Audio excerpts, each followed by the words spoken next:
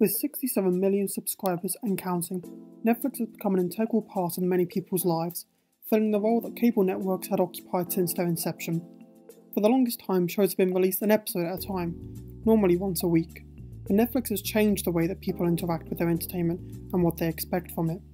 In this video essay, I'm going to be exploring these changes and seeing if our enjoyment of shows has changed due to the ability to binge watch.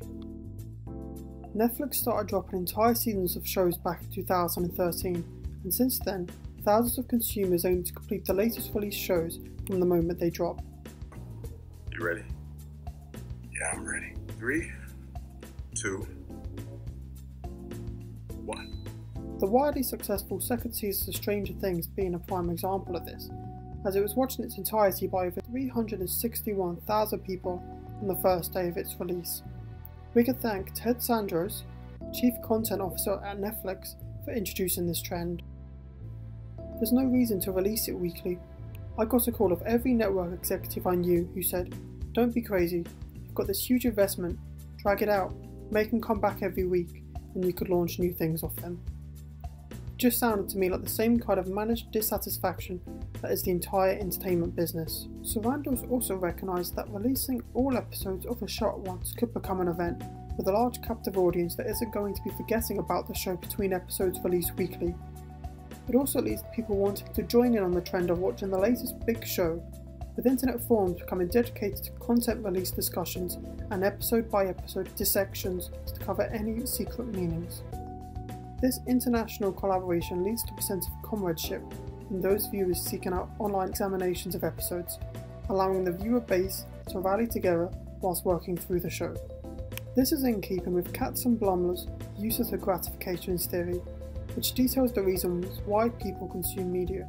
In this instance, it allows viewers to develop real-world relationships based on a piece of media, so being up to date with the episodes is essential. However, another view of this could be that many fans of said shows would end up feeling obligated to binge the later seasons in order to stay up to date in the online communities and spare themselves from any potential spoilers. Try to keep up here. Escapism is another theory to why people consume media, as the shows or films they consume allow them to be mentally transported to another, simpler world.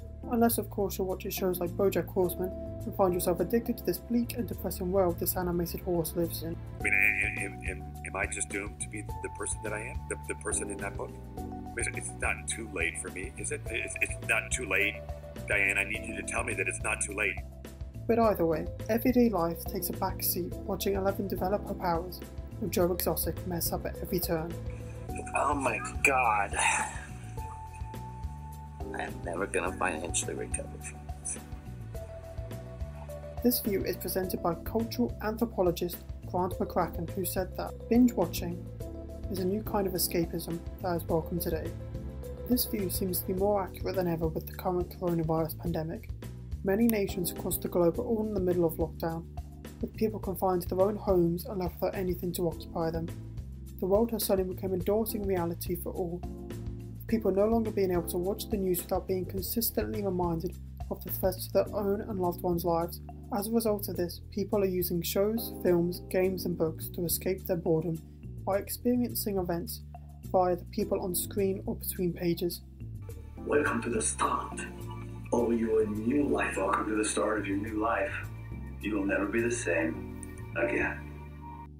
However, due to the immense increase of people watching Netflix throughout the day, no longer with a reason to stop their daily binge, Netflix has ended up having to cut their regular streaming quality due to the significant increase of demand for viewers during the pandemic. Whereas on the other hand, many shows which are available on TV, releasing just one episode a week, result in the audience having a curated sense of community as they follow the weekly story throughout the year with all other viewers.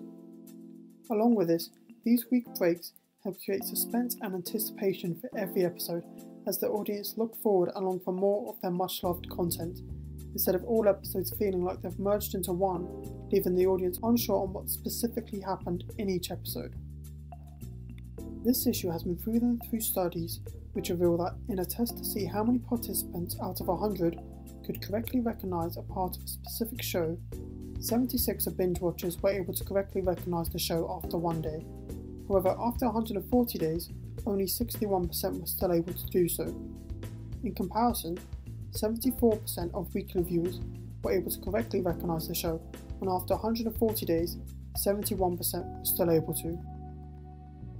These results suggest that although those who binge said media may slightly recognise parts of the show better than those who watch it weekly, in the long run, they end up greatly forgetting more of the show.